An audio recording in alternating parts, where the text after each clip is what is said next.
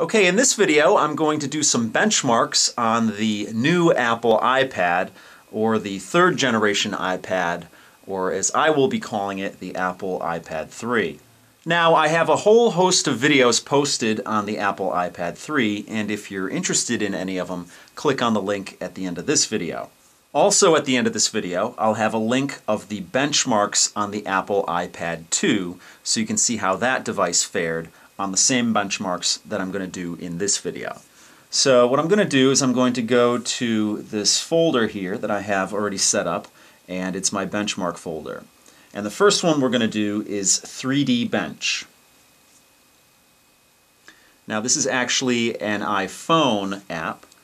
Now this benchmark is actually part of a game called Defend London, and it's basically telling me here that I could see it if I wanted to. But I don't want to see it, I just want to go straight to the benchmark, which is what it's doing right now.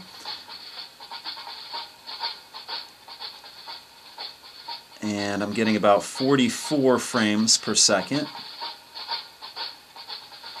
Okay, here are my results. Let me actually mute this. The time it took to do the benchmark is 12.41 seconds. The average frames per second were 40.19 frames per second. Now the Apple iPad 2 scored 59.96 frames per second in 8.32 seconds.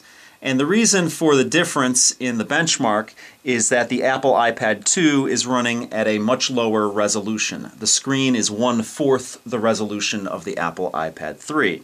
So it takes a lot more processing power to actually put graphics out to this Retina display on the Apple iPad 3. So let's move on to the next benchmark, and that benchmark is Gensystek Lite. And this is Gensystek Benchmark Lite. You can purchase the full version if you'd like. The Lite version gives you access to test number 1. The full version gives you all 3 tests. And I definitely urge you, if you're interested, to purchase this app because it'll give you full access to all the tests. But in this video, we're just going to do test number 1. And it says, please, before starting the tests, close all open applications. So let's do that.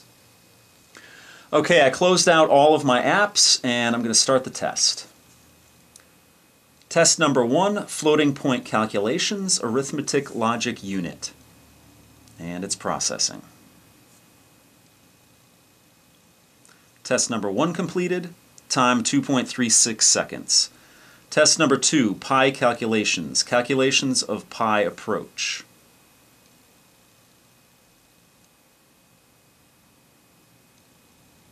Test number 2 completed, 3.22 seconds. Test number 3, MD5 calc, calculations MD5 hash. Test number 3 completed in 2.38 seconds. Test number 4, save screenshots to disk.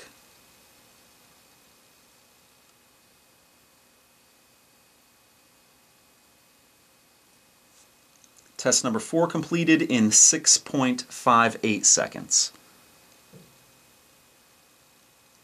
Test number 5, speed read write RAM memory. Test number 5 completed in 1.23 seconds. Test number 6, speed read write flash disk.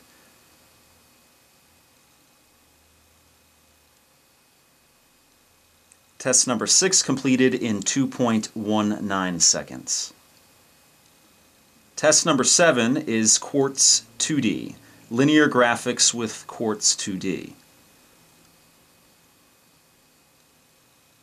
Test number 7 completed in 2.57 seconds. Test number 8, resize image, resizing images.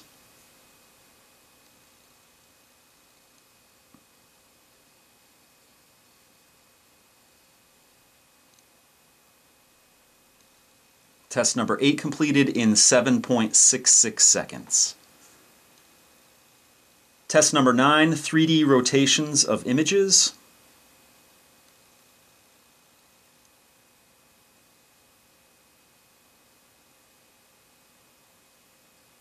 Test 9 completed in 5.25 seconds.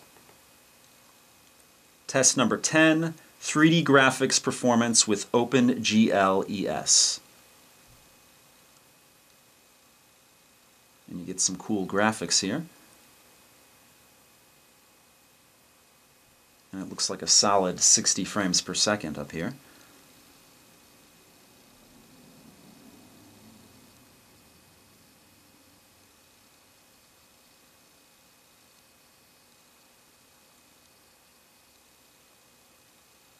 Test 10 completed, average frames per second 60.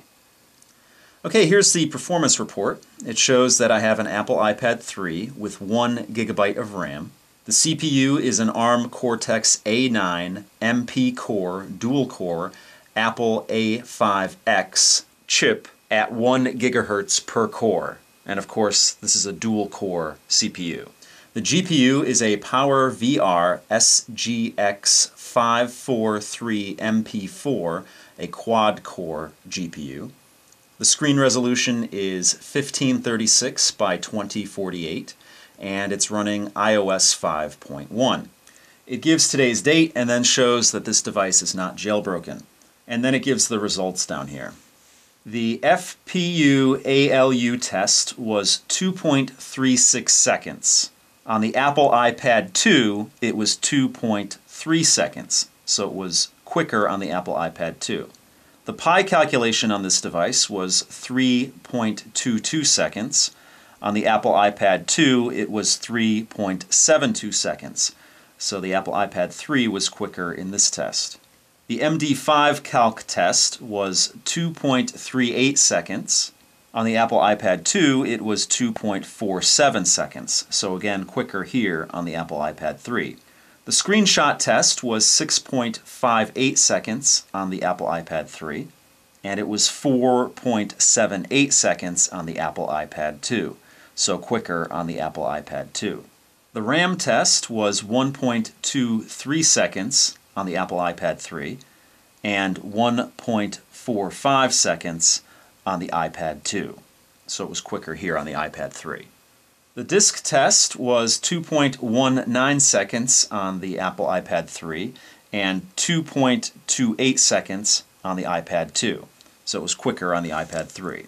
The Quartz 2D test was 2.57 seconds on the iPad 3 and 2.62 seconds on the iPad 2. The resize image test was 7.66 seconds on the iPad 3 and 7.74 seconds on the iPad 2. The trans 3D test was 5.25 seconds on the iPad 3 and 5.1 seconds on the iPad 2, so it was quicker on the iPad 2. And the OpenGLES test was 60 frames per second on the iPad 3 and 60 frames per second on the iPad 2. So we have a tie there. And the total score for the iPad 3 was 33.45 seconds. The total score for the iPad 2 was 32.46 seconds. So the iPad 2 finished this test almost a full second faster than the iPad 3. But the iPad 2 was only quicker than the iPad 3 in 3 of the tests. The iPad 3 was faster than the iPad 2 in 6 of the tests. Okay, let's do the final benchmark in this video, which is Linpack.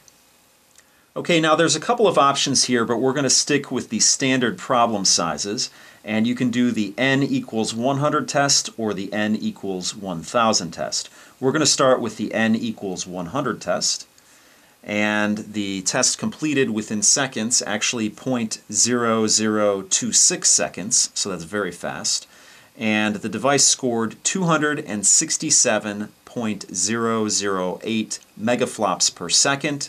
The iPad 2 scored 60.792 megaflops per second. So the iPad 3 scored about 207 megaflops per second higher than the iPad 2. So I'm going to hit OK here, and we're going to try the n equals 1000 test. Okay, and the test was completed in less than a second, even though it did take a little bit longer this time. but it still was less than a second. The time was 0.746 seconds, and the device scored 895.687 megaflops per second. In comparison, the Apple iPad 2 scored 895.161 megaflops per second. So very close. In this test, the Apple iPad 3 scored about half a megaflop per second faster than did the iPad 2. So that pretty much does it for this video. As always, if you have any questions or comments, please post them down below. If you like what you see, please subscribe. And if you want to help out my channel, give me a thumbs up or favorite this video. If you're interested in any other videos I have on the Apple iPad 3, click on the link at the end of this video. So that's it for now. I'll see you guys next time.